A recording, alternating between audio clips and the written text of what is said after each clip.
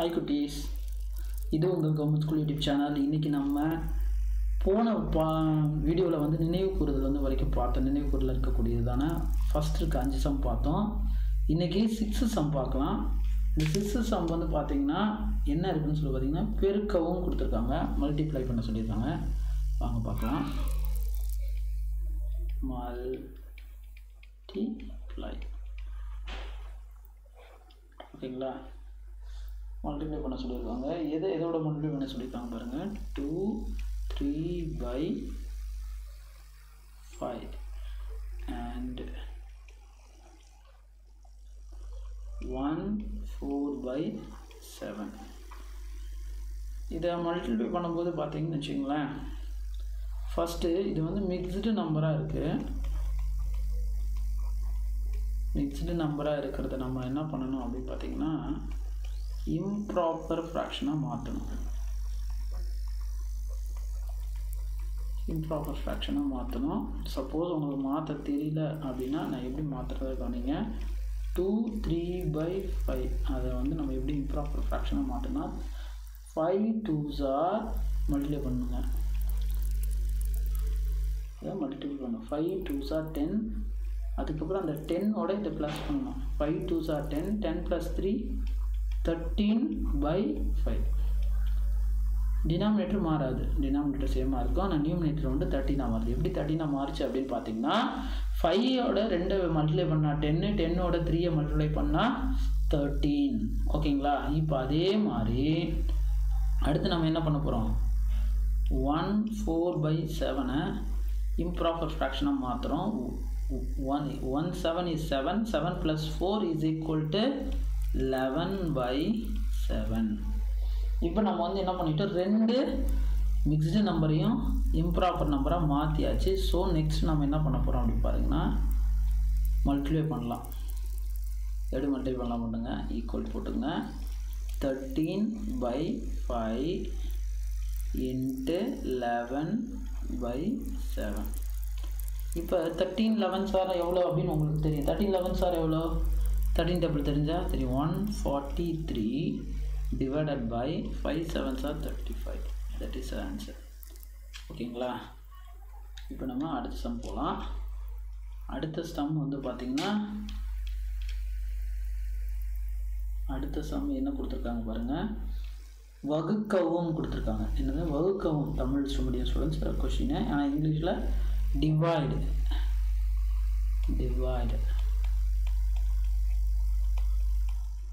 வகுக்கவும் கொடுத்துருக்காங்க. எதோட வகுக்கணும் அப்படின்னு பார்த்தீங்கன்னா 7/36/35/81. ஓகேங்களா? இது எப்படி இப்போ டிவிஷனை பொறுத்தளவு பார்த்திங்கன்னா ஒரு ரூல் இருக்குது. என்ன ரூல் அப்படின்னு பார்த்தீங்கன்னா, இந்த ஃப்ராக்ஷனில் நம்ம இதை சேஞ்ச் பண்ணிவிட்டு மல்டிப்ளை பண்ணிக்கலாம். இது எப்படி சேஞ்ச் பண்ணுறது பாருங்கள். 35/81 நம்ம 81/35 மாற்றிட்டோம்னா மல்டிப்ளை பண்ணிக்கலாம். ஓகேங்களா? ஸோ ஃபஸ்ட்டு சம் எப்படி வந்துடும் பாருங்கள். 7/36 divided by 35/81. அடுத்த சில வந்து 7/36 × 81 divided by 35. அதாவது இதை சேஞ்ச் பண்ணி மல்டிப்ளை பண்ணலாம். அப்போ பாருங்கள், 1 7 is 7, 5 7s are 35. அப்போ 1/36 × 81/5. ஓகேங்களா? 81/5. அடுத்து என்ன போடலாம், 181 is 81, 36 × 5 36.180 வரும். So this is the answer. அடுத்து பார்த்தீங்கன்னா தேர்ட் கொஸ்டின் வந்து பார்த்தீங்கன்னா தேர்ட் கொஸ்டின் என்ன கொடுத்துருக்காங்க கவனிங்க. அதாவது 8th கொஸ்டின், கட்டங்களில் நிரப்புக. இப்போ பாக்ஸஸ் நிறைய கொடுத்துருக்காங்க. இது எல்லாமே பார்த்திங்கன்னா எல்லாமே வந்து ஈக்குவலண்ட் ஃப்ராக்ஷன் அப்படின்னு சொல்லுவாங்க. இது வந்து சமான பின்னங்கள் சமமான பின்னங்களாக இருக்குது. இது எப்படி சமமாக இருக்குது அப்படின்றத தான் நம்ம இப்போ கண்டுபிடிக்க போகிறோம். வாங்க சம் போடலாம். சம்மில் வந்து பாருங்கள், இது வந்து 8th sum. fill in the blanks. இந்த blanksல வந்து பார்த்தீங்கன்னா ஃபஸ்ட்டு ஒரு பாக்ஸ் கொடுத்துருக்காங்க. divided by 66 is equal to 70 divided by ஒரு பாக்ஸ் கொடுத்துருக்காங்க. அடுத்து 28 divided by 44 divided by 44. ஓகேங்களா? இப்போ அடுத்து வந்து பார்த்தீங்கன்னா இன்னொன்று கொடுத்துருக்காங்க. என்ன கொடுத்துருக்காங்க அப்படின்னு பார்த்தீங்கன்னா box divided by 121 equal to 7 divided by box. So இப்போ வந்து மொத்தம் பார்த்திங்கன்னா 1 2 3 4 பாக்ஸ் கொடுத்துருக்காங்க. ஆனால் நமக்கு தெரிஞ்சதுலேருந்து தெரியாத நோக்கி போகலாம். ஃபஸ்ட்டு பாருங்கள், நமக்கு கொஸ்டினில் கொடுத்துருக்குறீங்கன்னா 28/20 சொல்யூஷன் எழுதுங்க. சொல்யூஷன் 28/44 எல்லாமே ஈக்குவலண்ட்டாக இருக்குன்னா நம்ம மேக்ஸிமம் என்ன பண்ணியிருப்பாங்க அப்படின்னு பார்த்தீங்கன்னா ஒரு நம்பரால் மல்டிப்ளை பண்ணியிருப்பாங்க, இல்லை டிவைட் பண்ணுவாங்க. ஒரு ஃப்ராக்ஷனை ஈக்குவல் பண்ணணும் அப்படின்னு பார்த்தீங்கன்னா ஒரே சேம் நம்பர் ஒரு நம்பர் எடுத்து மேலே கீழே மல்டிப்ளை பண்ணியிருப்பாங்க, இல்லை டிவைட் பண்ணியிருப்பாங்க. இப்போ நமக்கு கிடச்சிருக்கிறது வந்து பார்த்திங்கன்னா இதில் வந்து ஃபுல்லாக இந்த ஃப்ராக்ஷன் மட்டும் இருக்குது. இப்போ நமக்கு ஃபுல்லாக இல்லாத ரொம்ப சின்னதாக இருக்க ஃப்ராக்ஷன் எடுக்கலாம். சின்னதாக இருக்க ஃப்ராக்ஷன் எடுத்தோன்னு வச்சுங்களேன், 7/, கொடுத்துருக்காங்க. ஓகேங்களா? இப்போ இந்த 28ல் 7 டேபிளில் பாருங்கள், 28 வந்து எப்படி 7 டேபிளில் கொண்டு வர்றது? 4 7s are very good, 4 7s are 28. ஓகேங்களா? இப்போ 7 வந்திருக்கு. அப்போ கண்டிப்பாக ஒரு 4ஆல் தான் மல்டிப்ளை பண்ணியிருப்பாங்க. 4 11s are 44. 4 11s are 44. So இங்கே இதுவும் 4 காமனாக இருக்குது, இதுவும் 4 காமனாக இருக்குது. ஸோ இந்த இடத்துல என்ன தான் வந்திருக்கோம்? 11 தான் வந்திருக்கும். ஓகேங்களா? இப்படி தான் நம்ம இதை கண்டுபிடிச்சிருக்கோம். அடுத்து இப்போ நமக்கு 7/11 வந்துருச்சு. 7/11 பேசிக்கு. அதிலேருந்து நம்ம இன்னும் கண்டுபிடிக்கலாம் பாருங்கள். Box by 121. 11 டேபிளில் 21 எந்த இடத்துல வரும்? 11 டேபிளில் நீங்களே யோசிச்சு பாருங்கள். 21 வரணும். அப்போ 11 11s are 21. அப்போ 11 மேலே கீழே வந்துச்சுன்னா மேலேயும் 11 தான் வரும். ஸோ இங்கே 77. அப்போ பாக்ஸில் என்ன வரும்? 77 வரும். பாக்ஸில் 77 வரும். இந்த இடத்துல 77, இந்த இடத்துல 11. ஓகேங்களா? அடுத்து ஒன்றுக்கு போட்டுடலாம். அடுத்து வந்து பார்த்திங்கன்னா 7/11 is equal to 70 பாக்ஸ். என்ன கண்டுபிடிக்கணும்? 7ஓட 10 பெருக்குன்னா 70. அப்போ 10 மேலே பெருக்கிறதுனால கீழே என்ன பண்ணுவோம்? 10 தான் பெருக்குவாங்க. ஸோ பாக்ஸில் என்ன வரும்? 110 வரும். பாக்ஸில் என்ன வரும்? 110 வரும். ஸோ இந்த செகண்ட் பாக்ஸில் 110 போட்டுங்க. இப்போ நம்ம இந்த இது ஒன்று மட்டும் தான் கண்டுபிடிக்கணும். அதை நம்ம கண்டுபிடிச்சிடலாம். பாருங்கள், பார்த்தீங்கன்னா 7/11 is equal to box by 66. 11ஓட எதை பெருக்குன்னா 66 வரும். நம்ம கண்டுபிடிச்சா முடிஞ்சு போச்சுங்க.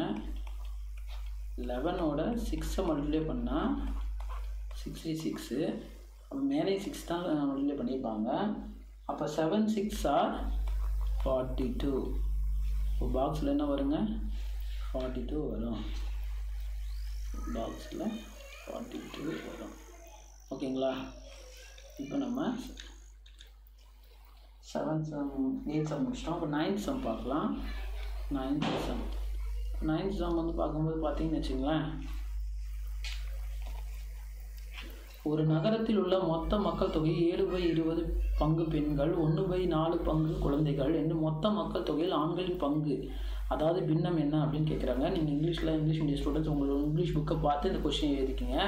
இப்போ நம்ம ஆன்சரை வந்து பார்க்கலாம், எப்படி ஆன்சர் கண்டுபிடிக்கலாம் அப்படின்னு சொல்லிட்டு. இப்போ மொத்த மக்கள் தொகை வந்து எவ்வளோ அப்படின்றது நம்ம பார்க்கலாம். மொத்த மக்கள்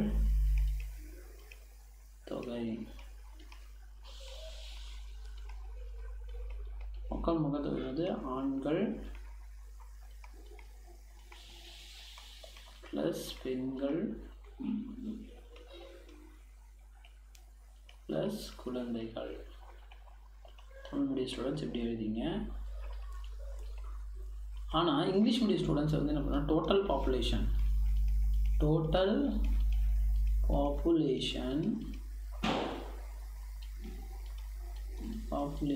is equal to gens அல்லது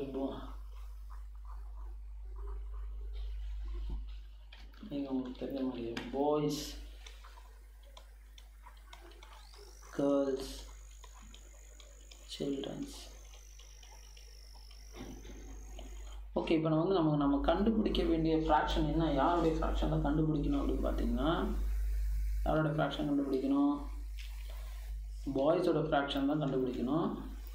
ஸோ பாய்ஸோட ஃப்ராக்ஷன் கண்டுபிடிக்கணும் அப்படின்னும் போது பாய்ஸோட ஃப்ராக்ஷன் கண்டுபிடிக்கணும். ஸோ பாய்ஸ் தான் நமக்கு தெரியல. ஸோ அப்போ நம்ம வந்து ஃபர்ஸ்ட் நம்ம கேர்ள்ஸ் ஃப்ராக்ஷனையும் சில்ட்ரன் ஃப்ராக்ஷனையும் நம்ம ஆட் பண்ணலாம். இப்போ கேர்ள்ஸ் ஃப்ராக்ஷன் பார்த்தீங்கன்னா 7/20, ஓகேங்களா. சில்ட்ரனோட ஃப்ராக்ஷன் பார்த்தீங்கன்னா 1/4. எப்போவுமே ஃப்ராக்ஷனை வந்து நம்ம அடிஷன் பண்ணும்போது வந்து பார்த்திங்கன்னா டோட்டல் பாப்புலேஷன் வந்து 1 வச்சுக்கணும். இப்போ ஃப்ராக்ஷனை வந்து நம்ம ஆட் பண்ணணும் அப்படின்னு பார்த்திங்கன்னா அது ரெண்டையும் என்ன பண்ணியிருக்கணும் பார்த்திங்கன்னா, ரெண்டு டினாமினேட்டர் ஈக்குவலாக இருக்கணும். அப்போ தான் நம்ம வந்து மேலே இருக்கக்கூடிய நியூமரேட்டர்ஸை ஆட் பண்ண முடியும். ஸோ நம்ம இதை வந்து எப்படி சேஞ்ச் பண்ணி பண்ணுறோம் அப்படின்றது கவனிங்க. 7/20 + 1/4, ஓகேங்களா. இப்போ நம்ம இதுக்கு வந்து எல்சிஎம் எடுக்கணும். 20,4 எல்சிஎம் எடுத்தோம்னா 4 டேபிளே வச்சுக்கலாம். 5 4s are 20, 1 5 எடுத்தோம்னா 1, அப்போ 4 × 5 = 20 தான் எல்சிஎம்மாக வருது. அப்போ 4ஆல் எதை பிறகுனா 20 வரும்ன்றதை நம்ம கண்டுபிடிக்கணும். கண்டுபிடிச்சிங்க பார்த்தீங்கன்னா 7/20 + 1/4, 4ஓட 5 இருக்குன்னா 20 வரும். ஸோ மேலேயும் 5 இருக்கிறோம், கீழேயும் 5 இருக்கிறோம். அப்படி பெருக்கும்போது பார்த்திங்கன்னா 7/20 + 5/20. இதை அப்படியே கண்டினியூ பண்ணி போட்டோம்னா என்ன வரும்னா கீழே 20 இருக்கும், மேலே 12 இருக்கும், ஓகேங்களா. மேலே 12 இருக்கும். இப்போ நம்ம என்ன பண்ண போகிறோம் அப்படின்னு பார்த்திங்கன்னா, இப்போ 12/20 வந்துருச்சு. இப்போ நம்ம இந்த சம் வந்து கொஞ்சம் இடம் இல்லாதனா நான் எப்படி போட்டிருக்கேன், நீங்கள் எந்த மாதிரி போடாதீங்க, லைனாகவே போடுங்க. இப்போ நம்ம இதில் வந்து பாருங்கள், பாயோட இது கண்டுபிடிக்கணும். இது வந்து 1 டோட்டல் பாப்புலேஷனு, பாய் வந்து +12/20. பாய் நமக்கு வேணும் அப்படின்னும் போது இந்த பாயை வந்து நம்ம என்ன பண்ணலாம், இந்த 12/20 இந்த பக்கம் எடுத்துகிட்டு போயிடணும். இது எடுத்துகிட்டு போனால் என்ன ஆகும் அப்படின்னு பார்த்தீங்கன்னா மைனஸ் ஆகிடும். அப்போ பாய் is equal to 1 - 12/20. அப்போ இந்த கண்டிஷன் வரும்போது பார்த்திங்கன்னா 20 எடுத்து இந்த மாதிரி கிராஸ் மல்டிப்ளிகேஷன் சொல்லுவாங்க. இந்த மெத்தட் பேர் 20 - 12/20, அப்போ 8/20, ஓகேங்களா. இப்போ 8/20 தான் பாய்ஸோட ஃப்ராக்ஷன். Boys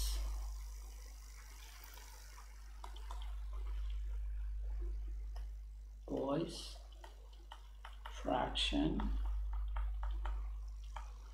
is 8/20.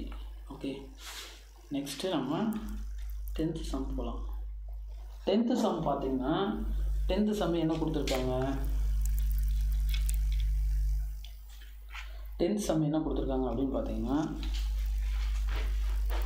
படத்தை 1/2 + 1/4 என்பதை படத்தின் மூலம் குறிக்க, அதாவது represent 1/2 + 1/4 1/2 + 1/4 represent in a diagram. நீங்கள் தமிழ் மீடியம்னா தமிழ் மீடியம் புக்கில் என்ன கொடுத்துருக்கோ அதை எழுதிங்க. இங்கிலீஷ் மீடியம் பசங்க இப்போ நான் ஆல்ரெடி உங்களுக்கு சொன்னேன் 1/2 + 1/4 இருக்கும்போது 2 டினாமினேட்டர் வேறு வேறையாக இருக்குது. ஸோ இதுக்கு ஒரு மெத்தட் இருக்குது. இது மாதிரி ரொம்ப சிம்பிளாக இருந்துச்சுன்னு வச்சுங்களேன். இது வந்து நிறைய மெத்தடில் போகலாம், ஆனால் உங்களுக்கு நான் புரியறதுக்காக சொல்கிறேன். இது வந்து எப்படின்ட்டு இப்படி மாதிரி ரொம்ப சிம்பிளாக இந்த மாதிரி இருந்துச்சுன்னா கிராஸ் மல்டிப்ளிகேஷன் சொல்லுவாங்க. அதாவது எது எப்படி பெருக்கணும் பாருங்கள். ஃபஸ்ட்டு இது 2 இப்படி ஒரு கோடு போட்டு இந்த 2 பெருக்கிட்டு 8 போட்டுருங்க. இந்த 4 எடுத்து இந்த பக்கம் உள்டா இந்த சைடில் பெருக்கினீங்கன்னா 4 is 4. 2 எடுத்து சைடில் பெருக்கினீங்கன்னா 2. ஸோ என்ன வரும் அப்படின்னு பார்த்தீங்கன்னா 8/8